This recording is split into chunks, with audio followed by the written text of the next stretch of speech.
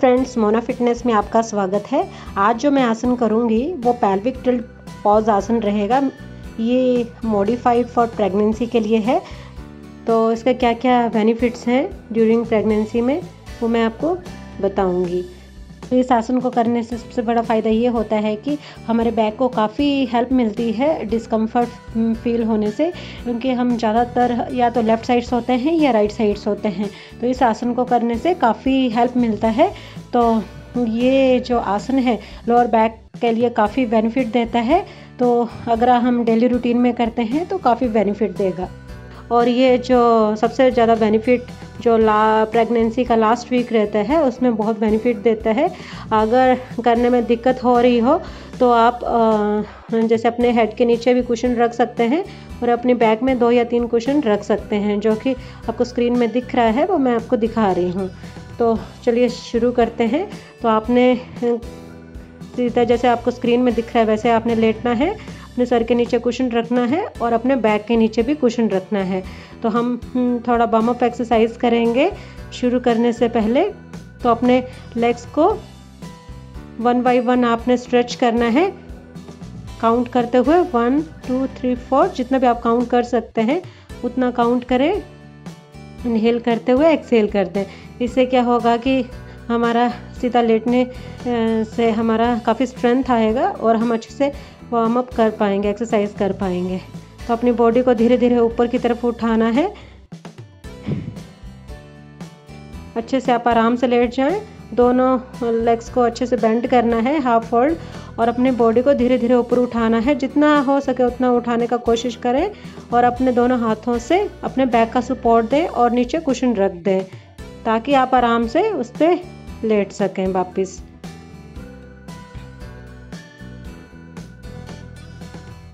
तो करने में जैसे स्टार्टिंग में दिक्कत हो रही हो तो आप 3 या 4 कुशन और रख सकते हैं और अपने नॉर्मल ब्रीदिंग लेते रहें।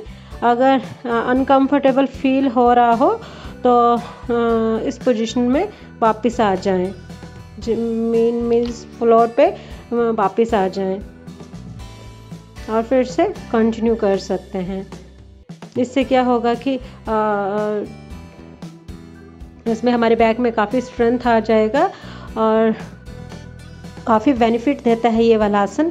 पर ये ध्यान देना है कि ये जो एक्सरसाइज है उन लोगों के लिए बहुत अच्छा है जिनका जैसे बेबी जो ट्रांसवर्स या ब्रीच पोजीशन में हो या हेड डाउन हो, उनको जैसे डिलीवरी के लिए रेडी करना हो, उसके लिए ये वाला जो पोजीशन हेड डाउन आ जाता है। पर ये ज़रूरी नहीं है कि हेड डाउन आए, ये जस्ट जो एक्सरसाइज वगैरह करने से हो सकता है वो डॉक्टर रिकमेंड करेगा।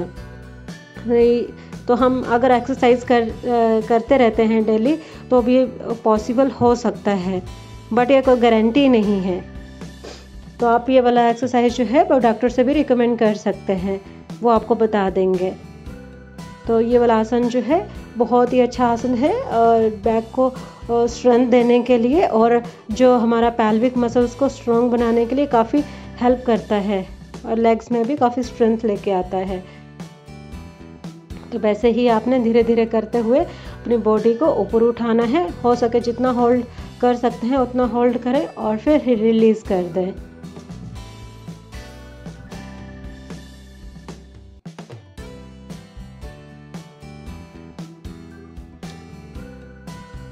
तो आप ये वाला जो आसन है आप 5 to 10 टाइम आप इसको रिपीट कर सकते हैं और नॉर्मल ब्रीदिंग के साथ करें और फिर रिलैक्स करें, फिर से स्ट्रेच करें और रिलैक्स करें।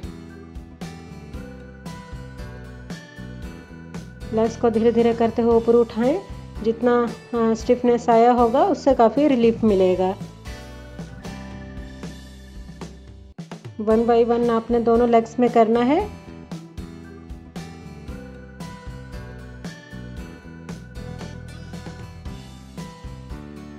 फिर से कोशिश करें ऊपर उठाने का, सपोर्ट देके बैक को सपोर्ट देना है। अभी तो मैंने आपको बिना कुशन के करके दिखाया है, पर अगर करने में दिक्कत हो रही हो आपको तो आप नीचे आप सपोर्ट रख सकते हैं।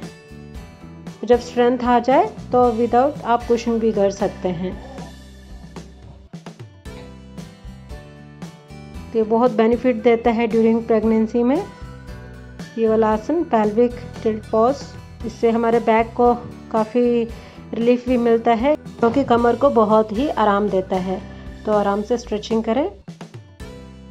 अभी जो नेक्स्ट आसन मैं करके दिखाऊंगी वो बैक को काफ़ी मसाज देता है। तो आप इसको massaging the back and rocking from side to side आप कह सकते हैं। दोनों लेग्स को आपने बेंड करना है, जितना हो सके उतना बेंड करने का कोशिश करें। मीन्स आप कमर पे प्रेशर पड़े, पेट पे प्रेशर ना दें। अपने आराम से रिलैक्स होके ये वाला करें। ये वाला जो आसन है ये बहुत ही बेनिफिट देता है, हमारे बैक को काफ़ी मसाज देता है। तो ये वाला जो प्रैक्टिसिंग के लिए बहुत ही अच्छा एक्सरसाइज है। उससे दोनों अपने लेग्स को हाफ आपने बेंड करना है और कुछ देर तक के लिए होल्ड रखना है। जितना हो सके दोनों को जैसे रॉक बनाते हैं वैसे ही आपने साइड बाय साइड इनको होल्ड करना है और मोमेंट को एंजॉय करना है रिलैक्स होके। तो ये वाला आसन जो है बहुत ही अच्छा है, पर ये तभी करना जब आपने जो पहले वाला जो आसन किया है, जो पेल्विक टिल्ट पॉज आसन किया है, उससे काफ़ी वो हमारा जो बैक है टाइट हो जाता है। तो उससे रिलीफ देने के लिए ये वाला जो आसन है बहुत ही अच्छा है। तो आप इसको कर सकते हैं। वापस पोजीशन में आते हुए वैसे ही लेटे रहना है। दोनों लेग्स को ज्वाइन करें, अपने पैरों को ज्वाइन करें। और ये स्लीपिंग आप इसको बटरफ्लाई आसन कह सकते हैं। तो इससे क्या होगा कि हमारा जो पेल्विक जो मसल्स हैं वो भी काफ़ी इसमें फ्लेक्सिबिलिटी आती है। ये आपको डॉक्टर भी आपको रिकमेंड करेगा ड्यूरिंग प्रेगनेंसी में। तो ये बहुत ही अच्छा आसन है। अगर आप डेली रूटीन में ये वाला इंक्लूड करते हैं तो ये वाला आप कहीं पे भी कर सकते हैं। अगर आप बेड पे लेटे हैं तब वहाँ पे भी कर सकते हैं, या फिर मैट के ऊपर भी कर सकते हैं। आराम से जैसे आपको कंफर्ट लगता है वैसे आप करें।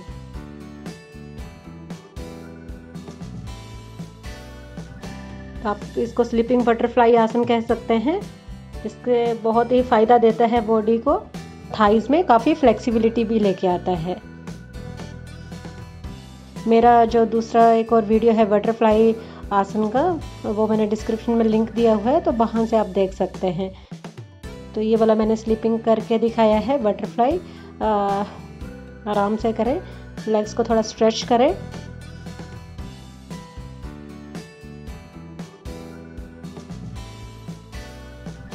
अभी जो है नेक्स्ट मैं जो करके दिखाऊंगी वो लाइंग ऑन द बैक ही आसन रहेगा। मीन्स इसको आप फ्लैपिंग फिश रिलैक्सेशन पॉज कह सकते हैं। तो आपने एक जो कुशन है वो अपने सर के नीचे रखना है, हाफ अपने आर्म को फोल्ड करना है और दूसरा कुशन अपने लेग के नीचे रखना है, जैसे कि आप स्क्रीन में देख रहे हैं। तो ये बहुत ही कंफर्टेबल आसन है ड्यूरिंग प्रेगनेंसी में। इससे काफ़ी रिलैक्स मिलता है जब आप सोते हैं। मीन्स आप जब अपने बेड पे सोते हैं या फिर योगा मैट पे आप रिलैक्स होके कोई भी आप एक्सरसाइज कर रहे हैं, उसके बाद ये वाला एक्सरसाइज आप इंक्लूड कर सकते हैं। इससे काफ़ी रिलैक्स मिलता है स्ट्रेचिंग के दौरान।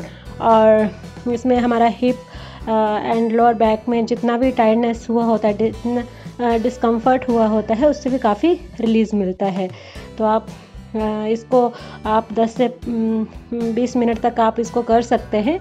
तो इससे क्या होगा कि जब आप सोएंगे तो आपका 4 या 5 घंटा जो रहेगा, आवर्स जो रहेगा, उसमें आप गहरी नींद में आप सो पाएंगे आराम से। तो मैंने एक साइड से करके दिखाया, तो वैसे ही आपने राइट साइड से करना है। जो कि पहले मैंने आपको लेफ़्ट साइड से करके दिखाया, वैसे ही आपने राइट साइड से करना है। तो आपको जैसे कंफर्ट लगता है वैसे ही आप अपना पिलो या कुशन्स रख सकते हैं अपने लेग्स के नीचे और आराम से आइज़ क्लोज करके आप रिलैक्स फील करें। तो ये वाला जो आसन है ये बहुत ही अच्छा है। जितना भी आप वर्कआउट करते हैं, कोई भी आसन करने से काफ़ी बॉडी टाइट हो जाता है वर्कआउट करने के बाद, तो इस आसन को इंक्लूड कर सकते हैं। ये काफ़ी रिलैक्स देता है। वापिस पोजीशन में आते हुए आराम से बैठ जाएं सुखासन में। मेरे जितने भी योगा सीरीज़ के वीडियोस हैं मैंने डिस्क्रिप्शन में लिंक दिया हुआ है, तो वहाँ से आप फॉलो कर सकते हैं। आई होप गाइज आज का आपको मेरा वीडियो अच्छा लगा हो। मिलते हैं आपसे नेक्स्ट वीडियो में। तब तक के लिए आप अपना ध्यान रखिए। Stay fit, stay healthy, bye bye, take care.